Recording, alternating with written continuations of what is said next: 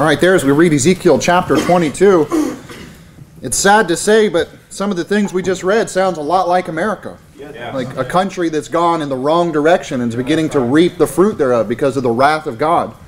Now look at verse 25 here where it says, "There is a conspiracy of her prophets in the midst thereof, like a roaring lion, ravening the prey. They have devoured souls. They have taken the treasure and precious things. They have made her many widows in the midst thereof. Her priests have violated my law, and have profaned my holy things. They have put no difference between the holy and profane. Neither have they showed difference between the unclean and the clean, and have hid their eyes from my Sabbaths, and I am profaned among them. Her princes in the midst thereof are like wolves, ravening the prey, to shed blood, and to destroy souls, to get dishonest gain." So here he's telling us, in this country, there is a conspiracy of the spiritual leaders to do the opposite of what God wants. Yeah. They are teaching lies. They're going against the Word of God. And he compares them to wolves. Turn, if you would, to Revelation 22. He says they're like wolves ravening. Now, ravening means to like devour something, tear something apart. If you can imagine a wolf or a lion getting a hold of somebody or something, and with their teeth, their claws, just tearing something apart. Right? That's how God is comparing these spiritual leaders and what they're doing spiritually speaking. Whenever the Bible uses the phrase wolf or wolves about people, it's talking about false prophets. God always compares false prophets to, when he says wolf, it's always a false prophet trying to kill or hurt innocent people. Jesus said, "Beware of false prophets which come to you in sheep's clothing, but inwardly they are ravening wolves." Jesus is saying there's a false prophet, they look like a sheep, they look like a good person, they look like a man of God, but it turns out they are anti-God, anti-Christ. Yeah. And we're warned, a wolf in the Bible is a false prophet. It is somebody that is a reprobate. Yeah. This is somebody that's rejected. We don't just casually use the phrase a wolf in sheep's clothing about somebody because according to the Bible, that means there's no hope for them. Yeah. That means they've crossed the line with God. Yeah. And not, these false prophets will appear as Christians. The title of my sermon tonight is The Wolf Pack. And we're talking about Darby, Scofield, and Larkin. Right. These are fake Christians, fake men of God that have propped up these political doctrines and teaching it as if it's spiritual. Yeah. Right. They're taking things and they're lying about the Bible. They're using mysticism and all manner of wickedness to try to take the Word of God and cause people to doubt the Word of God. That's right. And what I want to help you do is doubt what men write and trust in the Word of God. Amen. All right? Now look, these men were actually working for the devil to help create a Zionist world order, to try to establish an antichrist kingdom and throne, and all of this is through mystery religion. All of their information and their so-called wisdom is the wisdom of the world, which comes from men, from a dark heart. And they do this from what's commonly known as dispensational theology. Yeah. Dispensational theology. And all three of the men that we're going to talk about tonight, they contradicted biblical salvation. And what's interesting, like any false prophet, the Bible says you'll know them by your fruits. Right. And the fruit it's talking about is your words, right? By your words you'll be justified. By your words you'll be condemned. Right. These false prophets, you can find a quote where it says, well, it's only by faith in the Lord Jesus Christ. And then you find another quote from another book or another writing where well, you have to keep the law. You obviously have to obey. And you begin to see a contradiction just in salvation, which tells you that the foundation of these men is obviously off. That's right. Now, John Darby, Cyrus Scofield, and Clarence Larkin are the men we're talking about. And all three of these men are guilty of changing the Bible. That's right. Of trying to change the Word of God. You're there in Revelation 22. Look at verse number 18. He says, "For I testify unto every man that heareth the words of the prophecy of this book. If any man shall add unto these things, God shall add unto him the plagues that are written in this book. Amen. And if any man shall take away from the words of the book of this prophecy, God shall take away his part out of the book of life, and out of the holy city, and from the things that are written therein. So a wolf in the Bible is somebody that is unsavable. They're a false prophet. They're a hater of God, what the Bible would call a reprobate. God is literally saying, the place where their name could be written down, I've removed it. Their name cannot go in God's book of life because of what they've done to change the Word of God. To deceive people by changing God's words and say it's of God. And now reprobates are rejected of God. They're false prophets. Reprobate simply means rejected. And you have to understand, not all reprobates are sodomites. But every reprobate is a false prophet. Yeah. Every reprobate is going to be a false teacher in some way or another. All right, they're going to want to push their doctrine or their selfish desire. They're going to be a prophet for whatever they believe. And you know, God foretold the future in Genesis 49 when He was talking about the 12 tribes. If you remember at the end there, where He's giving prophecy about what will come in the latter days, it says, right? And of one of the things of the tribe of Benjamin, He said, Benjamin shall raven as a wolf. In the morning he shall devour the prey, and at night he shall divide the spoil. Now how was it the tribe of Benjamin was a wolf? If a wolf is a false prophet, right? If a wolf is a reprobate. You remember the murderous reprobates in Judges 19? Yeah. Right? Now these guys, they were the disgusting sodomites. In Judges 20 says, now therefore deliver us the men, the children of Belial, which are in Gibeah, that we may put them to death, and put away evil from Israel. But the children of Benjamin would not hearken to the voice of their brethren, the children of Israel. But the children of Benjamin gathered themselves together out of the cities of Gibeah to go out to battle against the children of Israel. So in the Bible, a wolf is someone that's rejected of God. They're a son of the devil, and they are attacking God's people. Yeah. So these three men, Darby, Scofield, and Larkin, they are trying to get money. They're trying to deceive people. They were doing things out of a wicked heart. Yeah. And God says that they're unsavable because they've changed the Word of God. Right. Now the first guy we're going to look at is John Nelson Darby. And he actually, well, there's a lot of things he did. Let me give you a brief summary. He was born in 1800, died in 1882.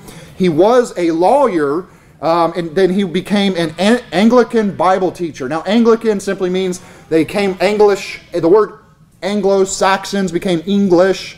We speak the English language. It used to be the Anglos. But all that, being an Anglo in religion means you came from the Church of England, which is a Protestant movement. It came out of Roman Catholicism. So he had all these Catholic doctrines, and it's evident in his writings if you look at what he teaches.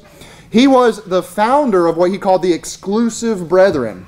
He created his own little cult, basically. It was very exclusive. They had a lot of secrets. And even the brethren in later days had great arguments with him about the things he began to teach. Yeah. He's considered to be the father of modern dispensationalism. Right? Now, to dispense means to give out. In the Bible, if you look at where the word dispensation is used 4 times, now we're not going to go back to the Greek, but if you look at the concordance and say, what is this word and where else was it used, you'll find that the same word for dispensation was used 3 times for steward. Right? So if you've been dispensed something, the gospel has been given to us as an example. God has committed the gospel to me. Now I dispense it. Now I am a steward. I'm responsible to give it back out. That's right. It's a very simple understanding. It's not complicated. But people will often say, well, I'm a minor dispensational or a hyper dispensational. And all they're saying is, I believe, I look through these lenses that I just chop up the Bible into different eras. And I say, well, all this is not for me. And, you know, only this much is for me. And this is very common today where people say, oh, well, but I'm not a hyper-dispensational. Well, I hate to break it to you, but anything to do with dispensationalism goes back to changing the Word of God and changing salvation itself. Yeah. Turning it into works at one time or another, which the Bible says they should be accursed for doing such a thing. Right. So anybody that ascribes to this theology has a very bad foundation. They have problems. And listen, there are people that have bad doctrines that are saved. Being saved is believing on the Lord Jesus Christ and that alone. And we're preaching this because we are a non-dispensational church. We're non-Calvinist. We're non-Ruckmanite. There's all these other isms that are popping up, and it's my responsibility to show you why we don't believe what we believe. Amen. Again, I want you to have confidence in the Word of God without the footnotes of Scofield, without the teachings of Darby, without the drawings of Clarence Larkin. I want you to trust the Word of God in it alone. Amen. Now, Darby, because he came from a Catholic background, he began to teach this modern dispensationalism, and he came up with what's called the pre-tribulation rapture doctrine. The Lord will return at any moment. Imminency is what it's often known as. It can happen at any moment. And we've all probably heard it in one place or another. God can come back at any moment. You know, we don't know what, hey, you could die at any moment. That's very imminent. You could die and not even be ready for it, and that's very common. But the Lord has clearly taught us that there are certain things that must come to play before He returns in His second coming.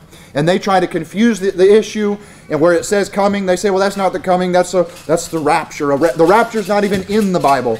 Rapture is taken where it just means caught up. So they use very vague and mysterious things. And they just pull it out of context, and they'll use one thing over here to then define whatever they want to teach.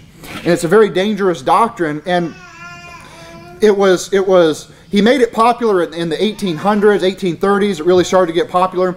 And there were a lot of Protestants and even Catholics that were opposed to it because they believe in amillennialism. They would believe that there is no true reign of Christ, that it's just symbolic. It's symbolizing that the Catholic Church is here, therefore that's God reigning. That's why they say the Pope is in charge. Now, there is a true return of Christ. There is a reign to happen. So he began to attach to a true doctrine of premillennialism, but then he added with that pre-tribulationalism. He's saying nothing bad's going to happen. We're just going to be, vaporized and get out of here. But the Bible is very clear. In the last days before the return of Jesus Christ, true believers, Christians, will go through persecution. That's right. We will go through suffering, and God wants us to be awake and aware and prepared so that we can preach the gospel. Amen. That's the purpose of it. And dispensationalism, as he taught it, teaches that all of time is divided in 7 different ages. Okay? He teaches paradise, and then Noah, and Abraham, then Israel, the Gentiles, the Spirit, and the millennium. And what he's trying to do is take a hatchet to the Bible. Well, this part was for them, and then that's for them, and then that's for somebody else. And which would say, don't even read the rest of that. Don't even bother looking at what it says. And that's why oftentimes when you speak to somebody that's dispensational, and you reference something from Matthew 24, oh, no, that's not for us. God said every word is for me. Yeah, right. How can you say it's not for us? And this is because they've been blinded by dispensationalism. Right, yeah. And John Nelson Darby wrote his own Bible. Yeah. You can download the PDF for free, and I have a copy of it. I've been comparing some things, and it's he came out of Catholicism essentially, and so his Bible matches up perfectly with Catholicism. Yeah. I have a Dewey Reams Bible, an original pulpit Bible from a Catholic church, and it compared. It's the same things have been changed and altered. It's the same thing that you see in the Westcott and Hort versions in the later 1800s. There's obviously doctrines that are under attack, the deity of Christ, hell, and all those things, and he did the same thing. Why? Because his father is of the devil, right? It's the same spirit. That's right. In his Bible, in Luke chapter 4, he says, in verse 8 where it says, "And Jesus answering said unto him, Thou shalt do homage to the Lord thy God." Whereas our Bible says, "And Jesus answered and said unto him, Get thee behind me, Satan, for it is written, Thou shalt worship the Lord thy God, and him only shalt thou serve." He takes out where Jesus says, "Get thee behind me, Satan." He takes out worship and changes it to homage. So he literally cuts up things, removes things out of his Bible. There's whole lists of it. I could spend an hour or more just going through that. But I want you to know, and you can look it up for yourself, that the Darby Bible eliminates a lot of Scripture, right? And what's the Bible saying? "If any man shall take away from the words of the book of this prophecy, God shall take away his part out of the book of life." Right. John Nelson Darby is in hell right now. Right. Now, one of the big distinctions about what he taught, what was new, was about the Jews versus the Christians. He was teaching that the Jews are different and better, that they have another way of salvation other than Jesus. He was a worker for Zionism, which is a political movement to basically ultimately to start a war in the Middle East, to try to rebuild Jerusalem without them turning their hearts to Christ, because they don't believe in the Lord Jesus Christ. In Hebrews 6, actually, let me give you a quote from Darby. "Israel is always the people of God, and cannot cease to be the people of God. Now we have a problem here. Israel is a nation, and salvation is on an individual level. All right? I am saved because of what I have believed. I am not saved because of what my dad did. I am not saved because I'm an American. I'm saved because of what I heard of God, and I believed it. He didn't believe that. But again, he changes the gospel throughout the ages. The Bible is clear that he says, "Seeing therefore it remaineth that some must enter therein, but they to whom it was first preached entered not in because of unbelief." Yeah. Israel heard the gospel and they rejected it. They didn't believe it. They were broken off. Right? It says he came unto his own, and his own received him not. So Darby obviously ignores a lot of areas in the Bible. Another quote, "The Jews are the habitual object of the thoughts of God. For, although he cannot recognize them for the moment as being under his chastening hand, they are nevertheless still his people." Wrong. Wrong. That's dead wrong. He's saying, well, you know, they're still kind of... No. You either are saved or you're not saved. There's no in between. There's no gray in this area. Right. John 1:12, "But as many as received him, to them gave he power to become the sons of God, even to them that believe on his name." Amen. I've believed. I'm adopted. I'm trusting in the Lord alone to get to heaven. In Hebrews 12 he says, "If ye endure chastening, God dealeth with you as with sons. For what son is he whom the Father chasteneth not? But if ye be without chastisement, whereof all are partakers, then are ye bastards and not sons." Darby is a bastard. Darby is not a son of God. He did not put his trust in the Lord Jesus Christ alone. He changed the words of God, and he had a perverted view of things. In 1 Peter 2 he says, "But ye are a chosen generation." This is written to Christians. Right. This is written to Christians. "You are a chosen generation, a royal priesthood, and holy nation, a peculiar people, that ye should show forth the praises of him who hath called you out of darkness into his marvelous light, which in time past were not a people, but are now the people of God." Hey, we are now the people of God. Not because of the good work that I have done, but because I've trusted in the Lord Jesus Christ. I've repented of my dead works, and now I have living faith in the Lord Jesus Christ. The next guy that we're going to talk about, if you would, turn to Galatians chapter 1. Galatians chapter number 1. The next one we're going to talk about is Cyrus Scofield, C.I. Scofield. Now, he was born in 1843, died in 1921. This guy was a criminal and a deceiver, and he popularized the writings of John Nelson Darby with the publication of the Scofield Reference Bible. Now, this publication was originally supposed to be published using the Revised Version, the 1884 Catholic Bible. But the Oxford publishers, which obviously had a Masonic and a Jewish influence because they were trying to create, through the Balfour Declaration, they were trying to establish Israel as a nation again. They said, no, let's use the Authorized Version. Let's use the King James Version so we'll have more widespread acceptance. If they'll accept it for which Bible version it is, then maybe they'll look at your footnotes and begin to trust it.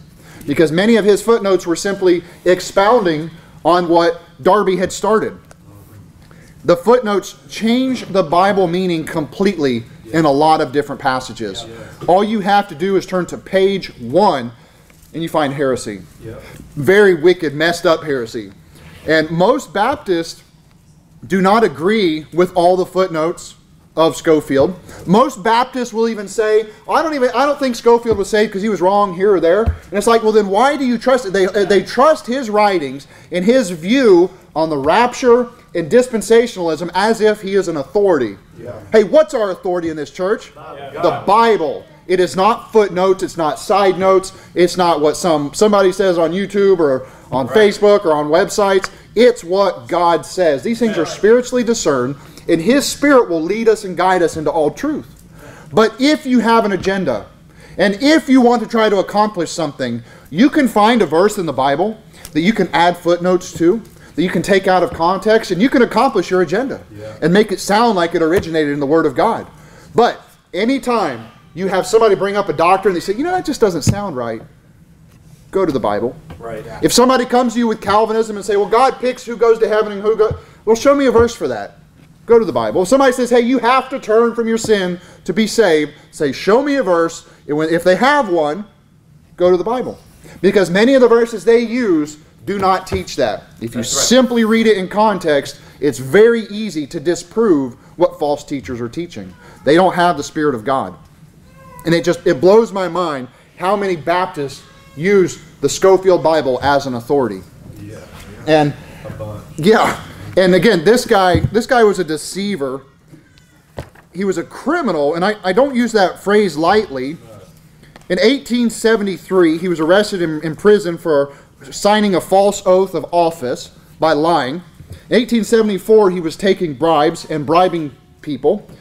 Also in 1874, he was guilty. According to the Scriptures, we are to provide for our own. Else we're worse than an infidel. We're like a heretic. If you don't provide for your family, that is wicked. Amen. And this guy bailed on his wife and 2 children. And then he wrote letters saying, I have an investment. I need $1,300. And he got his wife that he had abandoned to ask her mom for the $1,300. And he then sent them a forged document. Oh, here's the investment. He took the money and ran, abandoned his children. I mean, this guy's a wicked person. To do that to children, he didn't provide for his own. Then he got arrested again for fraud and forgery in 1877. Then in 1879, failure to pay a promissory note. Hey, when you swear something, whether to God or to man, you ought to do it. Right? Who sweareth to his own hurt and changeth not.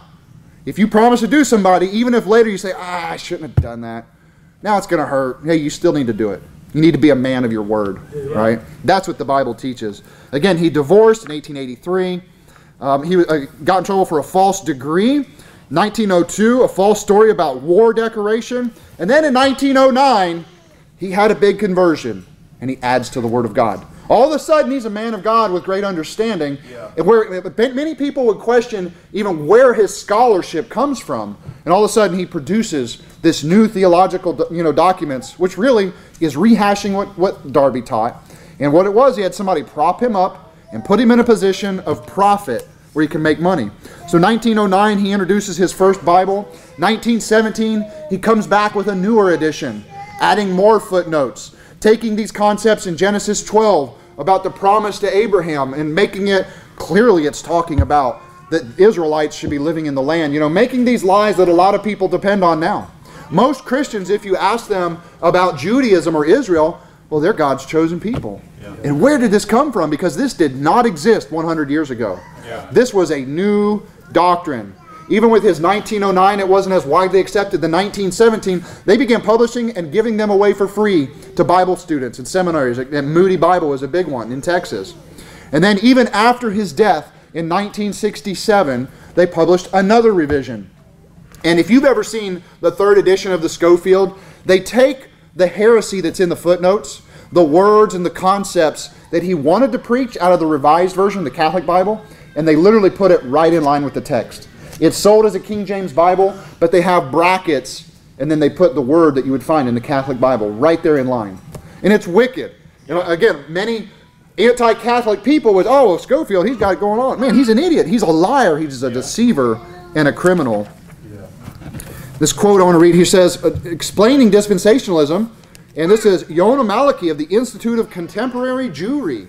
The Hebrew University of Jerusalem said, the basic element of modern dispensationalism, and that which gave the movement its name, is the belief that human history is divided into well-defined periods, or dispensations, in which God relates to man in different ways according to the classical definition of C.I. Scofield, one of the movement's leading theologians. A dispensation is a period of time during which man is tested in respect to obedience to some specific revelation of the will of God. 7 such are distinguished in Scripture. What they're essentially teaching here is works. Yeah. Adam had to do the works. Noah had to build the ark to get saved. And David had to do certain things to get saved. And they turned salvation into works in every period of time, except now we happen to be in the lucky one, right?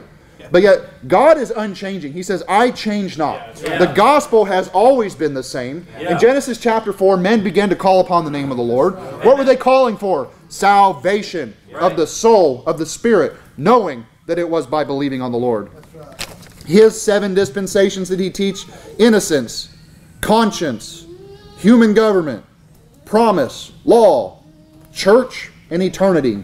And the thing is, with Scofield, even though he was going off of what Darby wrote, his writings actually made it all the more confusing. He has a lot of contradictions when you dig deeper about where he says, well, this one is this era, well, it's over here. He has a lot of passages that you cannot fit into his chart of, well, this, through Matthew to here is for them, and a lot of it just doesn't even fit in. And amongst dispensationalists themselves, they will argue about the first 11 books of Acts. Well, is that really for the Christians? Well, no, I think, well, that was for the first church, but that's not for us. Well, that was for, it's like, man, all of it's for you. Yeah. Every word of the Bible is for us. Yeah. And these men are wicked. Yeah, they are. Look at this. There is a beautiful system in this gradualness of unfolding. The past is seen to fall in periods, marked off by distinct limits, and distinguishable period from period by something peculiar to each. Thus it comes to the understood that there is a doctrine of ages or dispensations in the Bible. And what he is simply saying, not all the Bible is for you. There's an end to it. There's a distinction. You can't read it. You can't understand it. It doesn't apply to you. But hey, there are things in Genesis that can apply to us today, in Deuteronomy, in Kings, all of the Bible, in Ezekiel. There are things that apply to today and that still match up with the New Testament exactly. Now, you guys are in Galatians 1. In 2 Corinthians 11 it says, for he that cometh preacheth another Jesus, whom we have not preached, or if ye receive another spirit which ye have not received, or another gospel that ye have not accepted, ye might well bear with him. Bear with him means contend. Like if somebody comes to you and they say, well, it's not the Jesus of the Bible you're talking about. Well, it's a different gospel. Over here they're saved by works. Over here they're saved by grace. All right, like these Ruckmanites. Those people are unsaved. Right. And we should be able to contend with them out of the Scriptures. You're in Galatians chapter 1. Look at verse 8. But though we or an angel from heaven preach any other gospel unto you than that which ye have preached unto you, let him be accursed. As we said before, so say now I again, if any man preach any other gospel unto you than that ye have received, let him be accursed. The Jewish religion does not have another way to get to heaven. It's only through the Lord Jesus Christ. Yep, right. And to use the Bible to try to prop up and create a nation state in Palestine and try to say that it's the people of God, it's the people that were once called Jews or Israel, is a total lie. I mean, most people's bloodline has been completely eliminated. Yeah. And if you speak about these things, most people will call you an anti-Semite, right? However, the Semitic people in the Bible included certain areas close to Iran and Turkey. It wasn't just exclusive to the 12 tribes. And when you dig in deeper, yes, the 12 tribes were of the Semitic peoples. And for me to say Judaism is a lie, I'm not attacking a race. I'm saying that it's a religion that is deceptive. The religion of the Jews is based out of Egypt, and it comes through Mystery Babylon. What you see in the Talmud, what the Jews' religion is written today, is the Talmud, the Babylonian Talmud. So the things that Judaism would teach is not the Bible. They do not believe in the God of the Bible, and without that, they are lost. They're on their way to hell. That's right. That's right. Now, Clarence Larkin, this guy was born in 1850. He died in 1924. He was an Episcopal architect. He was an Episcopalian. A lot of people joke and call them the Whiskey-palians because they drink. They openly, some of them will drink in service, not necessarily like it's like get-togethers at the church. The Episcopals today are known for having all the sodomites, the dyke preachers and lesbians and all that stuff. But he came out of that movement. He converted to being a Baptist. But with him, he brought a lot of the Protestant doctrines, a lot of those the theology. And again, we're Baptist, we're not Protestant. We don't protest the Catholic Church. We didn't come out of the Catholic Church. Right. We are Christians. We were around long before the Catholics. The church did not begin with the Catholics. And he commonly, Clarence Larkin, this guy used the Revised Version in many of his books. And there is actually a movement among independent fundamental Baptists where they're taking Larkin's writings and they're trying to correct it and go back to the King James. And again, it's like, dude, if it's got a bad foundation, and the guy changes the Bible, and he believes differently on certain, it's like, why would you even trust anything he said? He doesn't believe the Word of God. No, he doesn't. He's most known for his book that's called Dispensational Truth. The very humble title called The Greatest Book on Dispensational Truth in the World. What a humble guy, you know. I wrote the best. Like, dude, come on, pipe down a little bit. What's interesting about Clarence Larkin is, you know, he was an architect, and the Freemasons will use that phrase about God, and Clarence Larkin used a lot of terminology that actually aligns with the occult. He used a lot of symbolism and drawings that fall right in hand with what the Rosicrucians taught. Now, the Rosicrucians are a secret society inside of the Catholic Church. Rosicrucian simply means rosy cross. That was their symbol.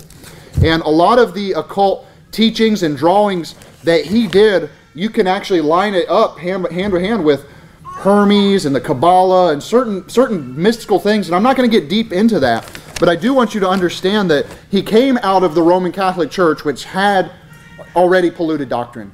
Right? They came out of paganism, and then inside there's a controlling factor that worships the devil.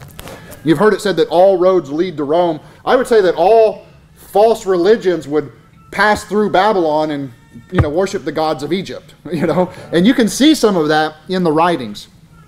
In 1 Timothy chapter 4, it says, "Now the Spirit speaketh expressly, that in the latter times some shall depart from the faith, giving heed to seducing spirits and doctrines of devils, speaking lies and hypocrisy, having their conscience seared with a hot iron." And if you remember, we're talking about wolves here that are reprobates, that are given up, they're given over, they have their conscience seared. They can do things like this and deceive people about the Word of God because they hate God, because they don't want you to know the truth. And if you would turn to Revelation chapter 9. Revelation chapter 9.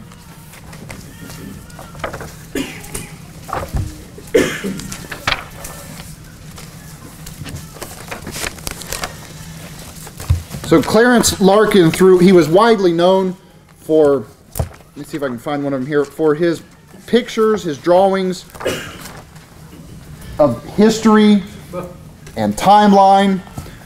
He took the concepts of dispensationalism and of end times, and he tries to bring it all together, to bring it into unity, to where they can teach the things that Judaism would still teach today, the same doctrines, and try to merge it with Christianity, to where he can teach the things that are contrary to the Word of God.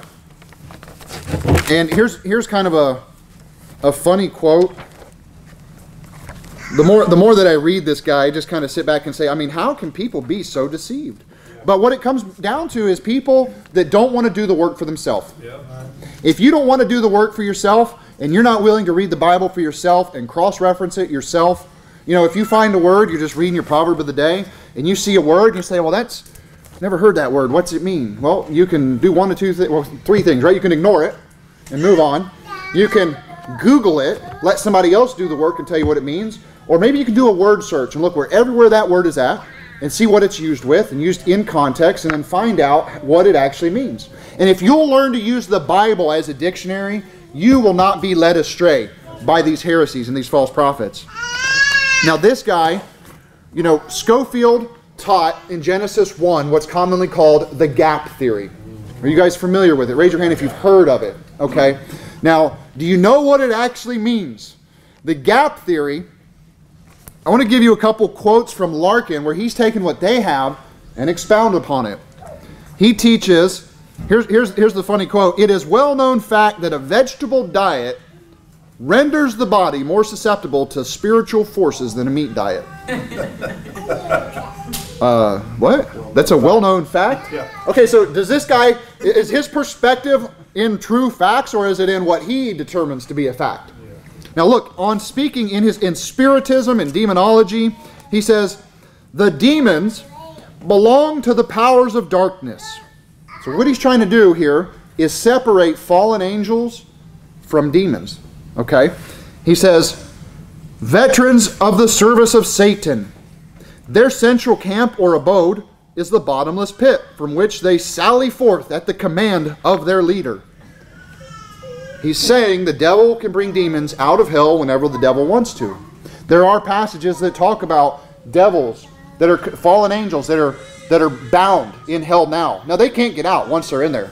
Nobody can get out of hell once they're in there. The devil is not down in there. And the reference he's talking about there in Revelation chapter 9, I want you to look at this. It's not talking about the devil leading demons. Verse 1, he says, and the fifth angel sounded, and I saw a star fall from heaven unto the earth, and to him was given the key of the bottomless pit. And he opened the bottomless pit, and there arose a smoke out of the pit, as the smoke of a great furnace. And the sun and the air were darkened by reason of the smoke of the pit. And there came out of the smoke locusts upon the earth. And unto them was given power, as the scorpions of the earth have power. And it was commanded to them that they should not hurt the grass of the earth, neither any green thing, neither any tree, but only, look at this, only those men which have not the seal of God in their foreheads. Now turn to 2 Thessalonians chapter 2. He's literally talking about, okay, so here it says there are locusts that come out of the pit.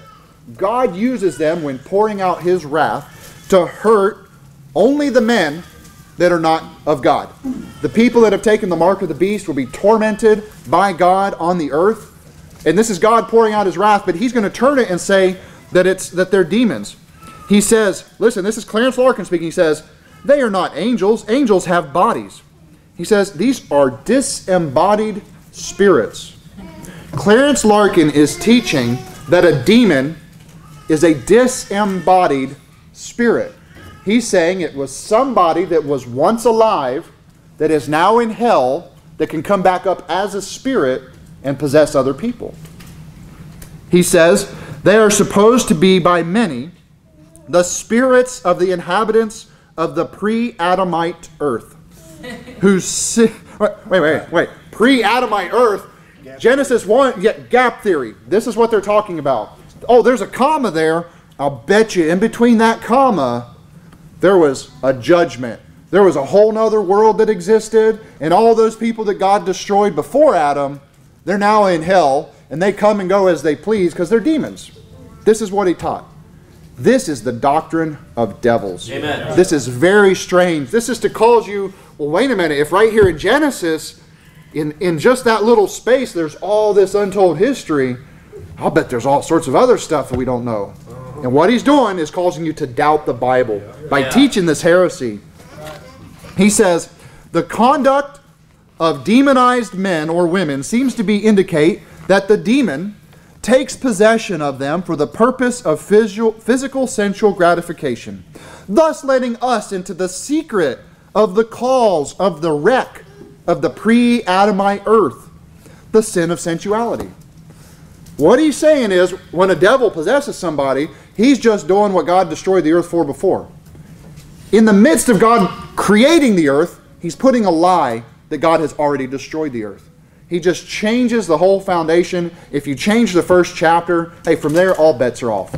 Your assumptions are completely off. Yeah. If you use this man's drawings or Scofield's notes as a crutch for your learning and understanding of the Word of God, then you will begin to doubt the things of God. You don't learn to pray and seek God for understanding of the Bible. You don't learn to use the Bible as a dictionary. Your first instinct, and this is pre-Google, well, let me go see what Dr. Larkin says about it. Let me go see what this great man says about it. And this is wicked. This is not how we should treat the Bible. And he's basically saying that there were people before that died that are in hell that can come and go as they please. Well, how did they get saved? Again, dispensations. They were saved different than we were. Another thing that he teaches is the four Gospels. And if you've ever really talked to a Ruckmanite, Peter Ruckman took a lot of the information from Clarence Larkin, and then he just really embellished it and exaggerated it and found multiple ways to sell it. And what he teaches is that even from the New Testament, there's four Gospels being taught. He says that there was the Gospel that John the Baptist and Jesus preached. Then he says, it is the gospel of, listen, this is so foolish. It is the gospel of salvation, but the gospel of the kingdom is not for salvation, but for a witness that it is the announcement of the time was come to set up the kingdom. Wait a minute. So this guy is an Anglican, or not Anglican, Episcopal, right? Which they're all millennial. They don't believe in a millennium. That's where his roots are. And he's saying they're setting up a kingdom. This gospel of the salvation, the gospel of the kingdom, is not for salvation. No, no, no. When it says salvation, you don't understand. You got to go back to the Greek. You got to go back to the Darby Bible. Right? What a lie. I mean, what a strange thing to teach, just confusing people. And it's hard for me to even read it, and there's so much more we could go into here. But I want you to know, if somebody comes to you with dispensation as a doctrine that they have as a foundation, you need to understand that this person is not well studied in the Scriptures. They might be well studied in these three men, and they might be able to parrot what these three men have taught them, but they're not able to think for themselves and to reason from the Scriptures by themselves.